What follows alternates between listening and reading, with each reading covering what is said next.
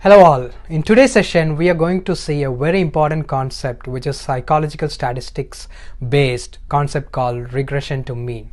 Regression to mean is a very powerful concept which got derived as mean reversion in the process of investing in the financial world, and it's also applicable to many other events in financial markets, not only in investing in equities but it's also into real estate and many other real life scenarios. Regression to mean is an important concept to understand to achieve success in many areas, whether it is investing in equities, investing in real estate, or even in our careers, because troughs and peaks are part of this life and cycles are part of life.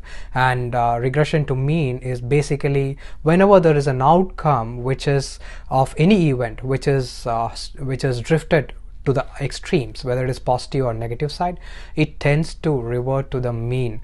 This pertaining to the similar concept we have learned in statistics in our school days, but this analysis that I have set up is more to do with the investing in equities side. So as said, this powerful concept in psychological statistics was conceptualized by Francis Galton in the context of simple linear regression. Basically, Galton, this states that if the outcome is extreme, the first time you measure anything, the next time it will be closer to the average when you measure it. It describes how a random outcome that is outside the average eventually tends to return to the mean value or regresses back to the mean value. So let's take an example here, and a classic example that I pulled it out from Daniel Kahneman's Thinking Fast and Slow book is the golfers. So performance of golfers is the example that we're going to see.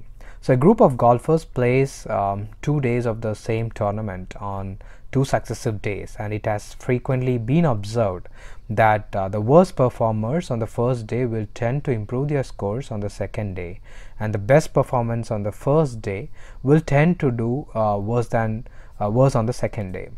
So this phenomenon occurs because golfers' scores are determined in part by underlying ability and in part by chance. It's a combination of both ability and chance.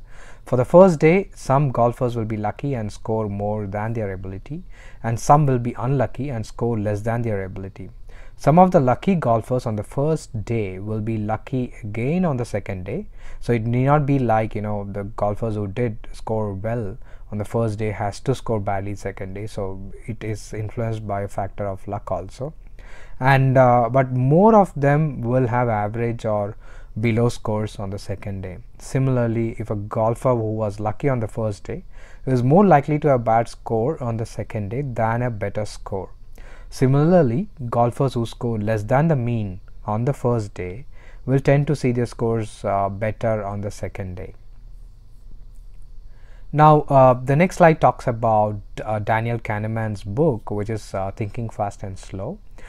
He's a great author and economist. He has won Nobel Prize in economics for his work, especially on behavioral economics.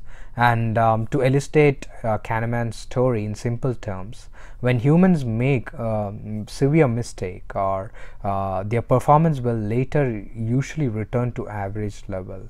This will seem as an improvement and as proof of a belief that it is better to criticize than to praise. So people generally think in the appraisal systems in jobs or in careers, people think that when the performance is done with appreciation, they tend to improve further, and criticism can pull the employees down. But that's not really the case. Usually there is no causal explanation, and that's what Kahneman's point is, that we cannot attribute the performance and regression to mean just to any specific causal reasoning like criticism or praising. So here the change will be perceived whenever there is a performance change. That change is usually perceived as a result, and people tend to analyze a cause for that performance change. So he concludes that just because criticizing or praising precedes the regression towards a mean, the act of criticizing or of praising is falsely attributed causality. He explains that statistical regression towards mean cannot be really attributed to causal reasoning as against human thought process. We humans have a tendency to apply or to attribute causal reasoning for any outcomes, and that is what he is refuting here. And what Kahneman points out is that human beings are more prone to thinking causal and trying to find causal reasoning for such random events, which eventually regresses to mean over a distribution. This is a fallacy according to Daniel Kahneman. The next slide talks about statistical regression to mean. So going back a bit on history, this harkens back to the Gauss distribution. Gauss was again a statistical, he was a scientist, a mathematician, who used statistical regression very profusely, and he provided algorithms to arrive at estimates.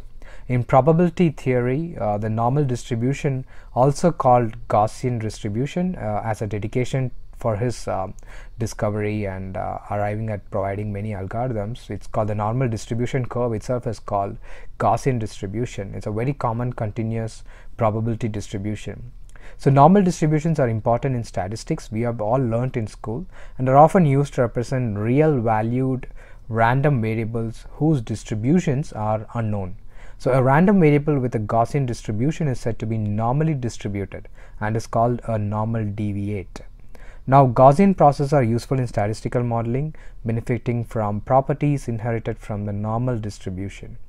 In today's world, especially in artificial intelligence and machine learning algorithms, Gaussian process probabilistic models are used thoroughly, and it also aids in generic supervised learning method designed to solve regression and probabilistic classification problems. So machine learning especially, there is a lot of continuous regression and there are a lot of distributions and probabilistic classification that is done, especially in supervised learning methods and making the bots learn and get adapted to the human activity. So that's where the machine learning application comes into the picture. There are a lot of practical application of Gaussian process and associated algorithm in today's world. I just put this as a it just harkens back to from history standpoint, where did it all start, and we would have learned this in statistics in college degrees and schools also. And mean reversion is nothing but regression, regressing back to the mean is what we are focusing here. And now we will see how this will impact the financial markets and stock market performance. So in the investing world, financial world, Jeremy Siegel, the great investor, coined this term as mean reversion. And if anything that is true in the markets, it is mean reversion. Mean reversion plays again and again because of the cycles that the financial markets follow.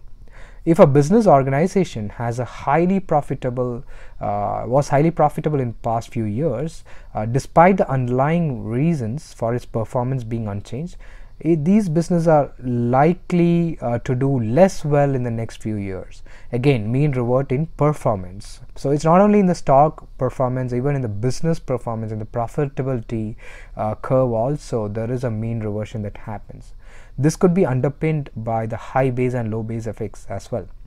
Why they mean revert, right? It's because of the base effect as well. So when the performance continuously profitability, for example, of a business increases for 3, 4, 5 years continuously, the base becomes very high, and maintaining that kind of a continuous growth ahead becomes difficult. And then even from a demand side, for example, for that business, the product demand could come down, the economic cycles can revert, many other things can cause this performance degrade in the profitability, and then there could be years of underperformance or par for the course performance, and then again the curve reverts and the mean reversion starts taking place.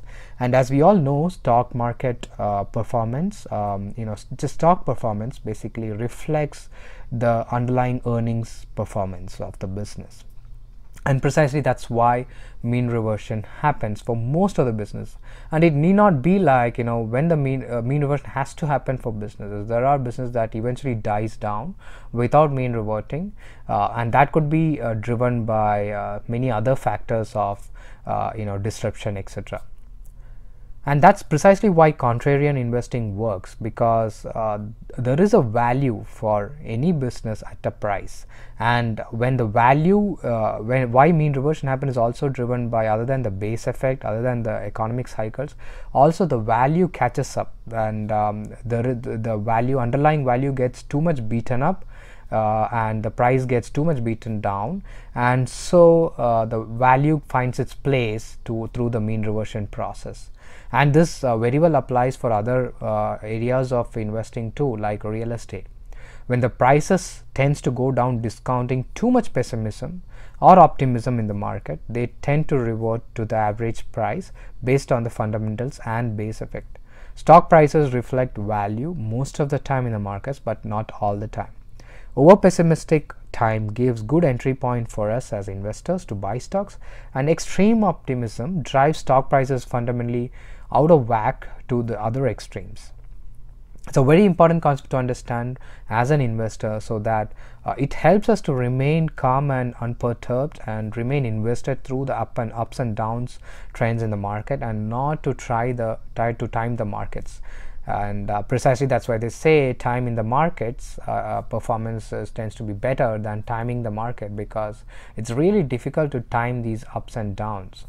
And another strong reason so to not buy mutual funds based on just the past records, and this is precisely why, because mutual funds and mutual fund managers who are performing extremely well over the past might not guarantee the similar performance ahead. But people who are really good, fund managers who are really good, tend to perform well if you take a longer duration, and that's why stock market performance also tends to be better when we take a longer term view.